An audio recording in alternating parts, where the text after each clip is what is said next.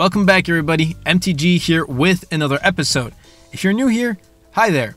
I've been taking this time while being at home to improve the work I do on my channel, but also for the future and for my career. I want to talk about 5 productive tech things you can learn while you're at home. So without further delay, let's dive right in.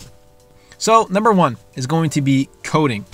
So if you guys don't know, most of you guys may not, my major is information technology. I don't plan on being a system administrator, but if that's where my career takes me, then what can you do? Anyway, so for information technology, I'm actually thinking, and I'm really interested in becoming like a software developer or programmer. And for this, you kind of need to learn about coding, and that's a part of IT as well. You have to learn about coding. And specifically for me right now, I'm starting the basics. So for me, I'm starting Java, and I'm actually taking Java at school. Schools are closed, online courses, but then again, this is kind of a go at your own pace. There are a lot of tutorials, a lot of help online that can teach you without, even if your classes are canceled and you don't have any online classes, you can still learn how to code and the basics of Java.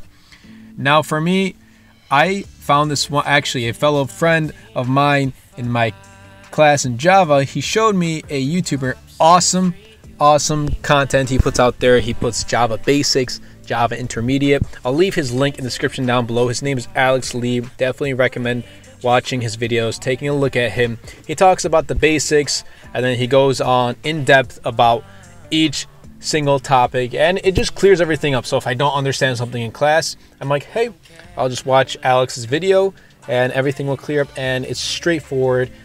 He talks straight to the point. It's very useful. Like if there's something I don't understand in class, first thing I do is open up a video of Alex and that topic. So the topic as of this recording that I'm learning in class is arrays, which means I'm definitely going to be watching Alex's videos about arrays in Java. Now, why am I telling you guys about this as being productive? Well, there are some out there that want to learn how to code or want to learn how to create a website or an application. A lot of people are like, oh, let me create an app and sell that and make lots of money. And a lot of people reference that to Flappy Birds, which came out in like 2014. I was way back in high school. Now, a lot of people reference that. They're like, oh, I want to learn how to code and create a game and make loads and loads of money. Well, it's not that easy. If you want to learn how to code on your own, it does take some time. Doesn't mean it's impossible, but you just got to put more effort. Now, since we're more often at home nowadays, why not sit down and actually learn how to code? The great thing is, for me, when I first started, I'm like, dude, this is super hard. I don't know if I can do this. But as you begin to write out programs, or for like class example, we have to write a specific programs for that subject. When we get the solution that we want or the outcome, I get super happy. I get super pumped. I'm like, hey, I just got the outcome I wanted. This is pretty cool. I'm going to learn how to code even more. I'm going to learn even more about what this topic is talking about. It's super exciting when you get to see the outcome that you want in your program. You're like, hey, I was able to program this and I got the outcome that I wanted. It's a super cool feeling. Definitely would recommend if you're interested in coding. And hey, maybe on in the future you might take coding and you might make it your major. You might make your major into computer science later on. Or if you're thinking about majors right now, you might want to do computer science or IT. You want to be a developer or a programmer. This is a great start. You don't need to start just because you're going to major in it. You can start for fun.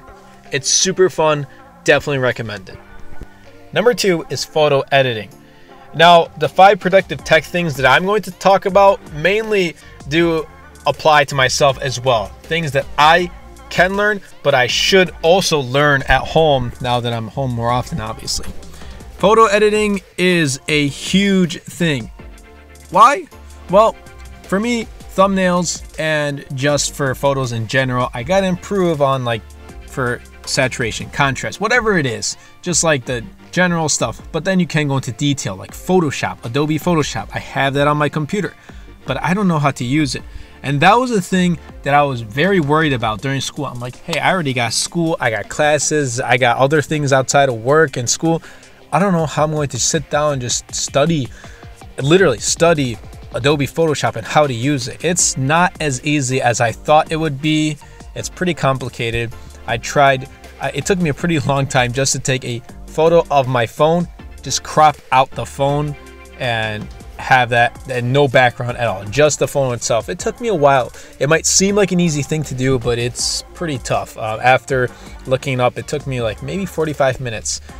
It was pretty tough, but I'm insistent that I'm going to sit down and watch more tutorials on Adobe Photoshop now that I have at least a little bit more free time. And if you're interested in photography and you love taking photographs and you want to play around a little bit more with the photos, then I would definitely recommend checking out Adobe Photoshop. And if you don't have that, Adobe Lightroom. If you're going to edit from your phone, Adobe Lightroom is probably going to be the best. You can use like Snapseed from Google. But if you're going to do it on your computer, maybe Adobe Photoshop might be the better option. Yes, you can get Lightroom on your computer as well. But those would be my top 2 picks when editing. The internet is full of amazing things. They got a bunch of tutorials. I'll leave a link in the description down below. I just subscribed to a channel called Adobe Creative Cloud. There are a couple other great YouTubers that talk about Adobe, the Adobe Suite, Adobe Photoshop, and Lightroom. But if you're definitely interested in photography and you want to learn how to edit more, then these 2 applications, as well as the internet, is the best thing to help you out with. Number 3. Okay, number 3 is video recording. Oh, okay, that makes sense. Well, for me at least. I mean, I make videos, right? So video recording. I still have to learn. There's a lot to learn. With each and every video that I put out, I learn something new. I learn my flaws. I learn, hey, this was pretty cool. I implemented in this video. I'm going to do it in the next one. Hey, I got a great idea. I'm going to do this in my next video. It's amazing that when you're at home, you have so much more time to sit down and think about what you want to do in each and every one of your videos. Now, there are people that said, hey, I'm never home, or I don't have time, and because of school or because of work, and I just can't make videos, but I want to make videos on YouTube. I want to talk about this or talk about that. Well, now, this is the time. Maybe you're off from school, you're off from work, you have that extra time. Sit down and start recording videos. Sit down and start just talking to the camera. You don't even need to make any B-roll. Just sit down and start talking to the camera. And you don't, and I went on in countless videos, you don't need a DSLR. You don't need a $2,000 camera. You don't need a red camera like other YouTubers. You just need the camera for your from your smartphone. Pretty much whatever smartphone you have, start with that camera. That's how I started my YouTube channel. That's how I started making videos, with my own smartphone. Now, it's been maybe 10 months since I got a DSLR.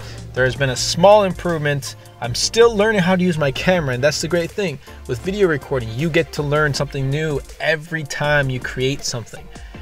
So don't try to go out there and buy like a $2,000 camera. You don't need it. If you have especially if you have an iPhone, that is a perfect way to start. They got amazing video recording. They got amazing audio. What else? You can't go wrong with starting a channel with just an iPhone. Right now is no better time, or if you're watching this later on in the future, if you're at home and you just have nothing else to do, just sit down and start recording videos. If you want to talk about tech like I do, go right ahead. If you want to talk about, you know, vintage or collectibles, go ahead, talk about that. If you want to talk about cars, go ahead, talk about it. Make videos about it. This is a perfect time to learn about video recording, to just start something new, and maybe you never know, that might turn into your career later on in the future. Number 4 is going to be something with like freelance or Amazon affiliate. I'm going to be talking more about Amazon affiliate just because there are a bunch of people asking me, how do you do this? How do you get Amazon affiliate links? It's quite simple. So me being a YouTuber, pretty much with me, if I talk about a product, I'll leave the link in the description below about like a certain product. So if I talk about like an iPad, for example, then I'll leave an Amazon link, an affiliate link. So pretty much you have to create an Amazon Associates account, create your own link of that product, and just have people click on that. And then if they order, you get a small, it changes from product to product, like a small conversion percentage from that product's price. So let's say I'm throwing it out there, like a $380 smartphone, I'll get maybe like 14, 15 bucks from that. That's not bad at all. So if you get like a bunch of those smartphones all out at once, that's a pretty good pay. Now, some people are confused on how to do this. Well, if you're making videos about YouTube, making videos about tech, then you're going to make links about tech and have those in the description of your video. If you're making videos about fashion or shoes or whatever it is, then you leave those links in the description down below in your video. Now, not just Amazon affiliate links. Yes, those are a huge plus if you want to just get some small income without really doing anything too much or putting in too much effort. But if you're looking for something like being a news writer, there are some openings. For me, I'm always looking up reports or articles about tech. There are some openings. If you go to, for example, Phone Arena, at the time it's recording, they have an opening and now hiring for a news writer. If you're interested in that, now's your time. You're going to be at home anyway, writing from your computer, right? This is a perfect time to take that opportunity. Definitely, if you're interested in writing news articles in general, perfect time to do that as well. Number 5 is a website. Okay, so it's easy, but it can be pretty tough. Now, website it's going to represent your brand, represent what your voice is, what your story of what you're going to be talking about is. So it does take a lot of time and dedication. You can use websites to create your own, like Wix, and I'd probably, for myself at least, start that route too. If I were to create a website, I tried to do one in high school. I don't know why I needed one at the time, but it's whatever. So if you're going to start a website, you can go the easy route and start by using Wix or other websites to create your own website, or you can just purchase domains too. That's fine. But if you want to go a little more in detail, then you can learn the coding route and kind of create your own website that way. That's going to take a lot more time. So my personal preference and my personal recommendation would be start off by using something like Wix to create your own website using their platform, using their tools. Now, the hard thing here when creating a website, like I said, it's going to represent your voice and what you want to talk about. So you got to put a lot of time and dedication about like the artwork, about your vision, about the words you're going to use on your website, the photographs, the videos, whatever it is. That's where it takes a lot of time and effort. But being at home means, or in my case, well, it does mean for me, I have a little bit more time. For most people, it does mean you're going to have more time. So take this opportunity to sit down and brainstorm, hey, I want this, this, and this on my website, and start creating your website. There is no better time.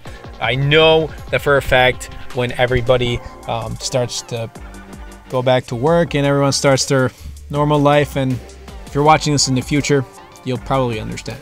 If once other people start to get back to their normal life and their normal way of living, then you're going to be like, hey, I had so much time when I was back home. I wish I could have done this. I wish I could have done that. So don't say I wish in the future. Don't say I wish. Just do it now. That's probably at the end of this video going to be my best number one recommendation. Don't say I'll do it later. I'll have more time in the future. You won't. You never know what's going to happen. Do it now before it's too late. Anyway, everybody, I hope you guys did enjoy this video. If you did, be sure to Superman that like button, comment down below, because with the more interactions we get on this video, not only helps the video and the channel, but also pushes the video out to more viewers. And best of all, Superman that subscribe button. Until next time, everybody, and until next video, this is MTG.